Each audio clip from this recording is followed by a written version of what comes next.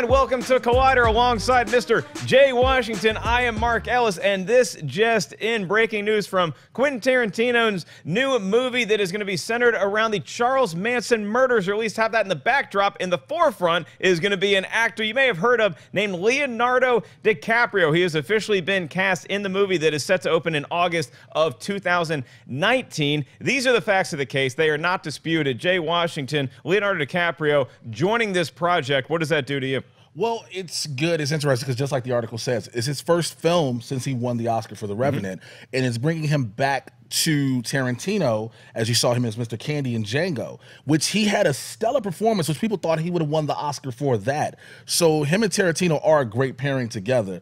It's going to be, again, we know the backdrop, like you said, we know the foreground, and we also know some of the other people who are said to be attached to this or rumored to be attached. That's right. So Margot Robbie has been officially asked to play the role of Sharon Tate. We don't know if she's going to accept that or not. Tom Cruise and Brad Pitt are two pretty famous actors that are circling another lead role in this. Leonardo DiCaprio is going to be playing an aging actor in and around Los Angeles who probably hasn't achieved the level of success that the actual Leonardo DiCaprio has achieved. Do you like having DiCaprio this time of his career playing kind of a mirror version of himself through a funhouse mirror? Obviously less successful. He's living in a studio apartment probably as opposed to a palatial estate. I think it'll be interesting because we've seen him play opposite of what he is. He had to play a slave owner as Mr. Candy. He had to play a desolate and despaired man in The Revenant. Some of these other roles have not been him.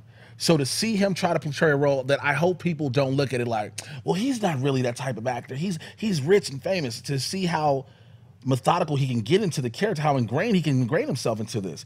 You know, when Daniel Day-Lewis plays a character, when he's completely that character, we don't say anything about it. So the fact that he's playing a struggling actor shouldn't diminish the role, if that makes sense. Yeah, I mean, Daniel Day-Lewis left town. So, you know, if you look at DiCaprio, he's super famous. When you watch a DiCaprio movie, you know it's him. But he has as good of an ability as anybody working today, in my opinion, to disappear into whatever role he's playing. With this in particular, the shocking thing about this news to me is that The Revenant came out in 2015. This is coming out in 2019. He has a few other projects that have been announced, but this is going to be the next one in his lineup. It's going to be a 4-year break. He's never taken that much time off. This is going to be his comeback pitch. I mean, some people deserve a break. He's been working nonstop. He was eating a lot of bear liver for a while, so we'll give him the benefit of the doubt. He stayed in the cold actually for Revenant. I mean, again, the other movies that are in the pocket that he's working on, we don't know officially about. There may have been 2 or 3 he might have been working on during this span. So I don't think this will just be the first movie we officially see. You know, he may do something here or there. He may be behind the scenes. He may not just be the actor in front of the camera. He may be a producer, director for different things. So that's a possibility.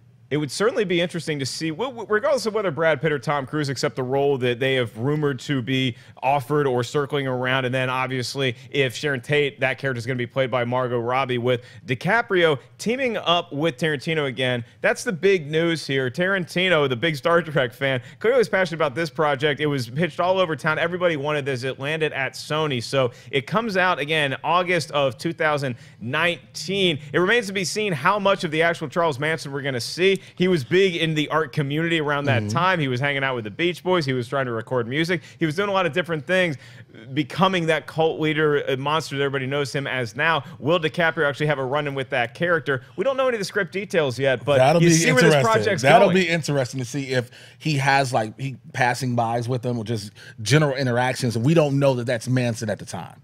Until later on in the film, it's revealed that was Charles Manson. He's like, I've been around this guy, or something like that. And you just got to wonder if the role that Brad Pitt and Tom Cruise are looking at, could that possibly be Charles Manson, or would that be somebody else? And they would be playing. I think that they're looking at them for the detective that might be investigating it. But it's just this movie has all the tea leaves pointing to another Oscar contender for Tarantino, and now for Leonardo DiCaprio joining the cast. Right now, we leave it up to you guys, whether it's on our social media venues or right here in the comment section. Let us know, what are your thoughts on DiCaprio making this his next big project, following up on his Oscar win of The Revenant? For Jay Washington, I am merely Mark Ellis. Thank you guys so much, and stay tuned right here to Collider Video for all the latest breaking news. We'll talk about this, I'm sure, a lot more on Movie Talk next week.